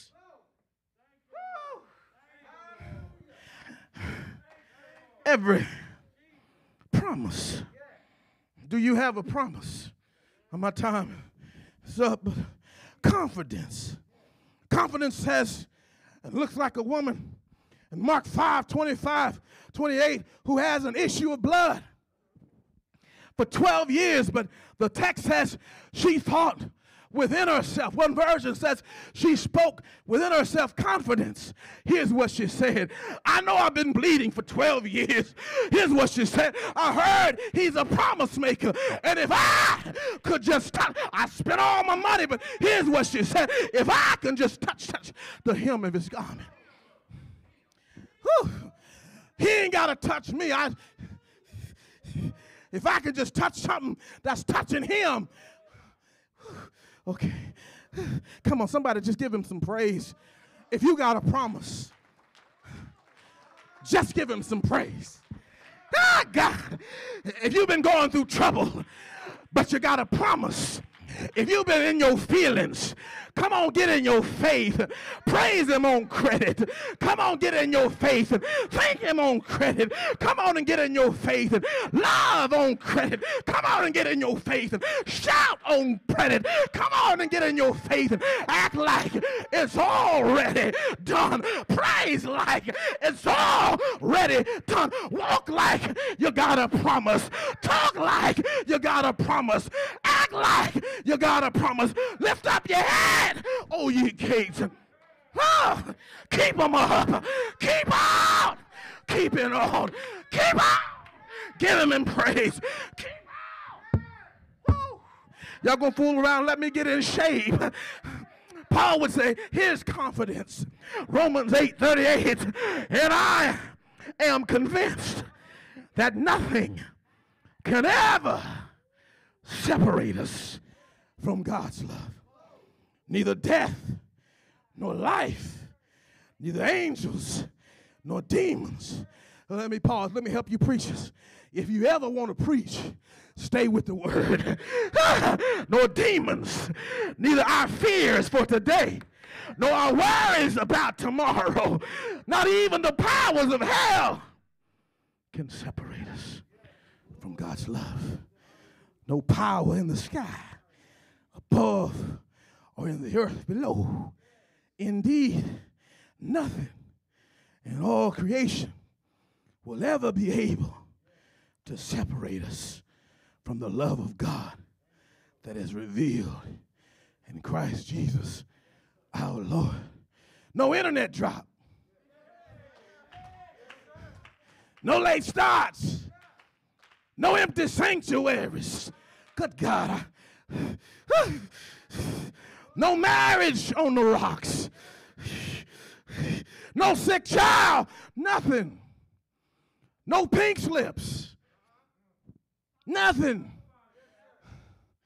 Not your situation. Not your lack of education can separate us from the love of God which is in Christ Jesus our Lord. Well, I'm just trying to tell you, my final thought is what I think David was saying. I want to leave you with. It's simply this. God's got me. I've been afraid sometimes, but now I fear less. Why? God's got me. I've had some hills to climb. I've had some mountains to maneuver, but I won't complain. Why? God's got me. I may have lost some resources, but I did not lose my main source. Why? Because God's got me. You may have some problems in your marriage, but that doesn't mean that that marriage is dissolved. Why? God's got you. Stop complaining and start partnering with God. Pray. Why? God's got you. David said, I would have fainted, but I realized God's got me. I realized his hand was on me. I realized he had a promise for me. And more than the promise, that's why I love verse 4. He says, I desire one thing, to be in the presence of the Lord, to live, to dwell, not just come one time, but to consist all near unto God. All he's saying is that God's got me. And since God's got you, you ought to get God. Ask him to come into your heart. I was just planning to talk to you for a few minutes and sit on down, but I felt real good today. I felt like I needed to tell somebody, God's got you. Get this. You may have COVID, but God's got you. You may have a layoff, but God's got you. He'll lay you on. You may have problems, but God is a problem solver. Type in the chat, God's got me. The next time, I'm trying to finish, give me half a minute. The next time they ask you, why you still praising? Why you still smiling? Why you still singing on your way to work? Whistling instead of whining? Just tell them, type it in the chat, God's got me. I wish I could have explained it. I explained it, but I wish I could have just said that. I was walking to work one day, and the lady in HR said, why are you singing and whistling? I said, because this is a good day to be alive. But if I would rewind and go back, I would just simply say, God's got me. I didn't bring myself here, and I ain't going to leave until he lets me go. And if God closes a door, just know he's got you. Whew. I've been going through transition the last 6 months, ministry, marketplace, family, but I came to tell Pastor James, God's got you. He never sleeps. He never slumbers. He's got you. And he's got you because he's for you. And if he's got you because he's for you, he's always going to be with you. He's just waiting on you to draw nigh. He's waiting on you to come to your senses and realize you can't fight them enemies by yourself, especially if you are all in your feelings. Cast your feelings to the Lord. Sometimes I tell God, God, I don't like it. It don't feel good, but you got to fix me and my feelings so I get the right focus. I have my fervor and I'm fearless. It ain't going to happen to me. You got to watch. I had to watch something because I wasn't afraid. I was just intensely concerned. I had to get some medication from my physician. First lady knew. I had it for about 3 weeks because she kept me focused on the side effects. And if you ever watch those commercials with that long name, Zelololo, it could cause, it'll work, but it could cause your arm to fall off, your heart to stop at 3 o'clock in the morning. It could cause one ear. And if you focus on the side effects, you won't get the fix you need. And so when I shifted off of the side effects and looked at what the promise of me getting better was, all I'm trying to tell you is for some of you, the devil has been trying to distract you with the side effects. Ain't nobody preaching the real word. Ain't nobody really love God. All the folk at the church are hypocrites. Well, the devil is a lie. We have a few side effects. We have a few folk who preach just for money. We have a few folk who come to church just to find the honeys. But there are a few of us who said like David, I would have fainted. Woo! But one day I believed. One day I tasted it. One day I realized Jesus is real. So if that's you, don't get hung up on the side effects. Oh, the preacher wants is your money. No, a real preacher is wanting to do ministry. Don't get hooked up on the side effects. But I'm closing by letting you know there's a benefit and a blessing to walking with God. If you walk with God, David and others of us will tell you, God will walk with you. He'll keep you sane in an unsane world. He'll give you peace in a world that's filled with political issues that tries to divide even in the church. He'll give you peace in spite of your problems. Hear me. The one thing that I wished I could do for 27 years of preaching, going on 25 years of pastoring, I wish I could just open up your head and your heart and let you get it poured in so you can experience it. But the best I could do is to do what Romans 10:17 says, preach because I am a preacher, so that faith cometh by hearing, and hearing by the word of God. You've heard the word. God promised in his word that he would never leave you nor forsake you. David knew what it was like. I always wondered why, even when it came to Ziklag in 1 Samuel 30, David had 600 men. But when God gave him the word to go recover everything that they lost and to also recruit the plunder, only 400 men went with him. The reason that only 400 men went with him was that 200 stayed behind. And the Bible says the reason that they stayed behind was that they were so faint. They thought their loved ones were dead. They thought the children were gone. And you know, sometimes life hits us so hard, it takes more out of us than we know. And they said, we don't mind staying with the stuff, but we can't go. I can't fight another battle.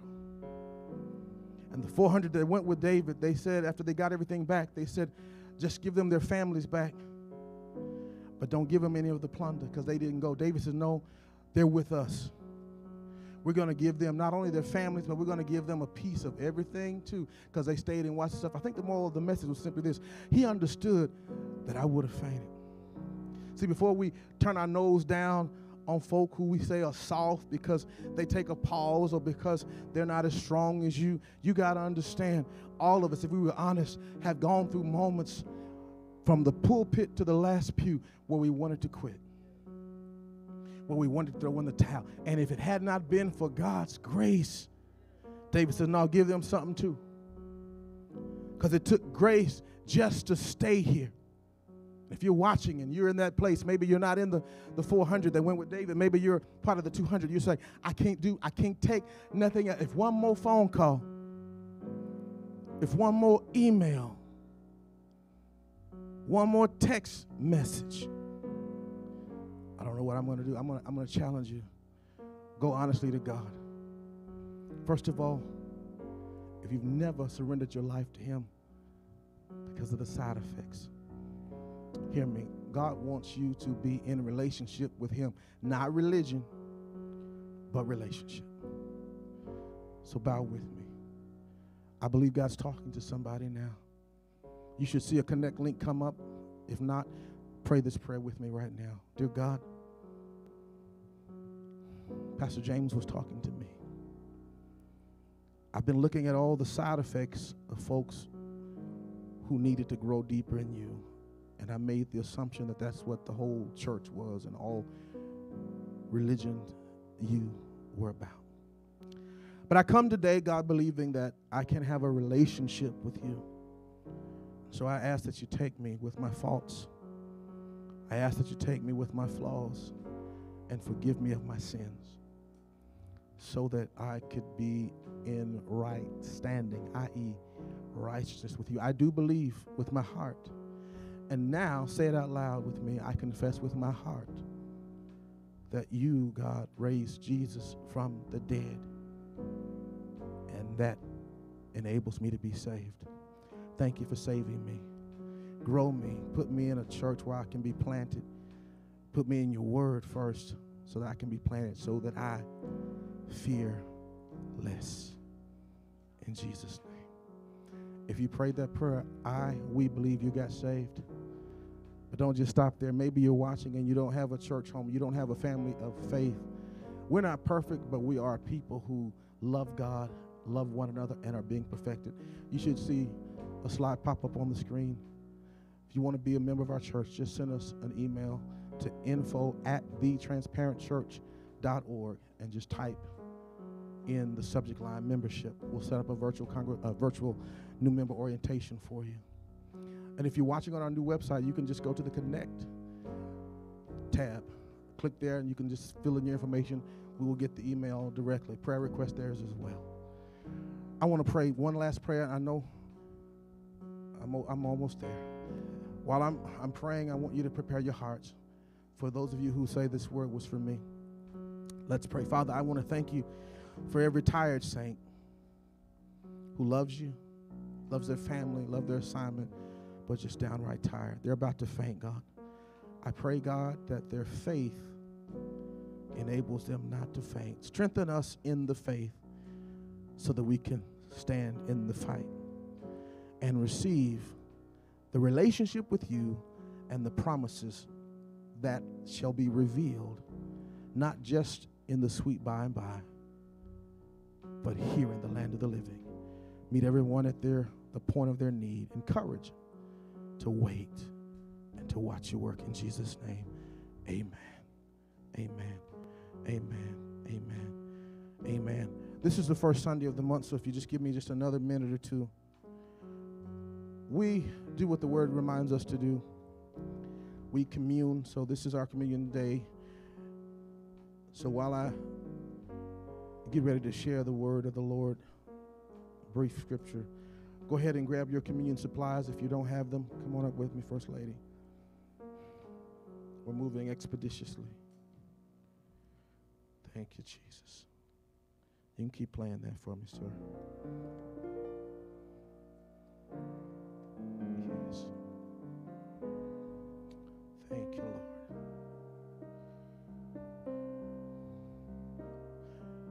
It has become our custom to celebrate communion. When you look at that word communion in the Greek, it's a word that means, it's first of all the word koinonia. It literally means the most intense fellowship that one could have. And as we do our job right in following God with passion, purpose, fervor, focus, and fearlessness, he begins to restore us. And so perhaps you've been watching this and you're the person, since the last time we communed,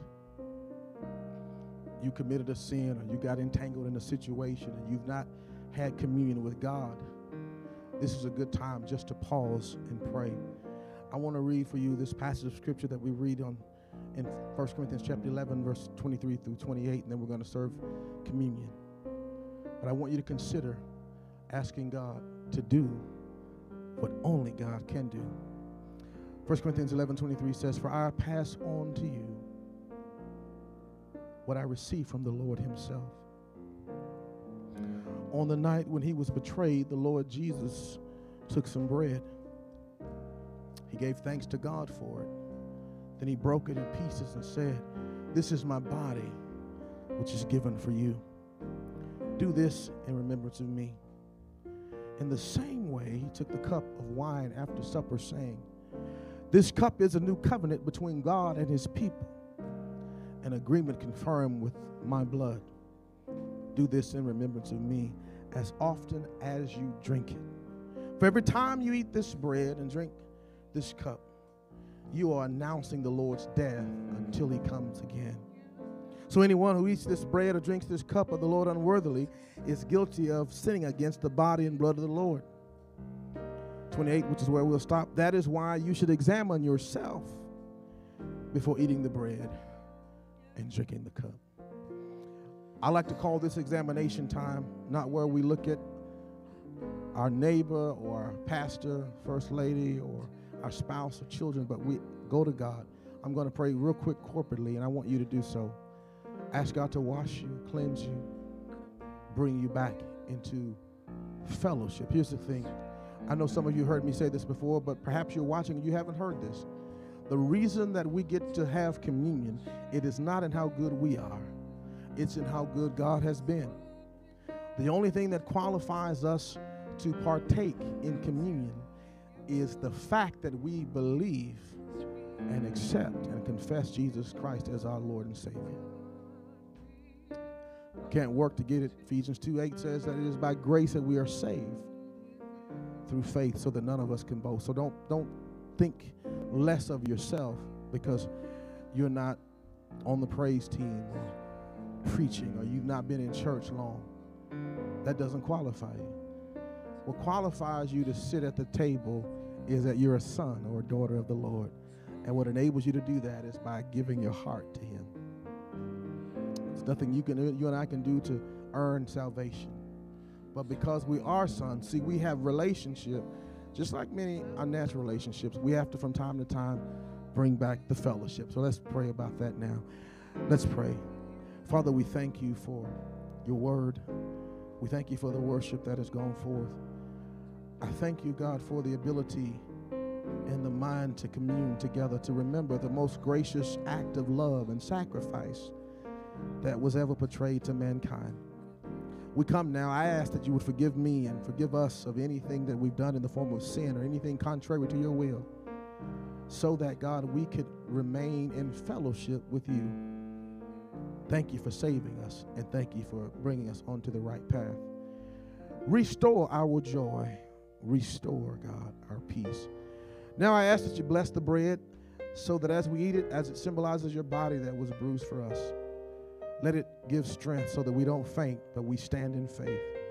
Bless the cup and the contents thereof so that as we drink, it leads to our healing and our wholeness. In Jesus' name we pray, and we thank you. Amen. Now I'm going to ask that you get the wafer or cracker, whatever you have in your hand, your right hand, and lift it. It'll be my sign that we're ready to commune. I see you, virtual congregation. Amen. Thank you for being with us. And on the night in which Jesus was betrayed, he and his disciples did what we're about to do. They all did, first of all, eat together. So now let us eat together. I'll take the cup and lift it over your head, signifying we've been covered under the blood. For without the shedding of blood, there is no remission of sins. So in the same way that they ate, they also did drink. So now let us drink together. Amen. Amen. And amen. We're getting ready to go, but before we do, we want to worship this first Sunday and giving our tithes and our offerings to the Lord. So we've made it easy for you to do so. We have 4 ways that you can give. First of all, if you're watching through the website, you can hover over the screen and you can see the click of the give icon at the top, or you can click the give tab and give securely there as well. If you're watching via the TC app, Transparent Church app, you can also give by clicking the give button on the app securely. We've also made it possible for you to give via text by simply texting the letters TCGIVER, that's TC Giver, to the number 888-364-4483, and you can give securely there as well. And fourth and finally, you can put a check made payable to the Transparent Church in an envelope, seal it, and mail it with a stamp on it to the Transparent Church, P.O. Box 540-273, Grand Prairie, Texas 75054. Thank you for giving. Some of you have already given in advance like we do here. We've also made it easy for you if you want to do a reoccurring gift, so that you want to automate what's important to you. You can do that on our website as well, and through either of the other mediums as well. God bless you. First Lady, would you greet the people? Greetings, Transparent and guests and friends. Just so glad to have you with us here on this first Sunday in the month of August. It's the 8th month in this 12-month year. And so I just want to remind us all, like Pastor said, we need to get focused, and that's me included. Just glad to share in the fellowship with you, and so glad that we're in the beloved through Christ Jesus. Have an awesome week. Revisit the word. Revisit the site. I believe that this word will bless you over and over and over and over again. Have a wonderful week, Transparent. Thank you, dear.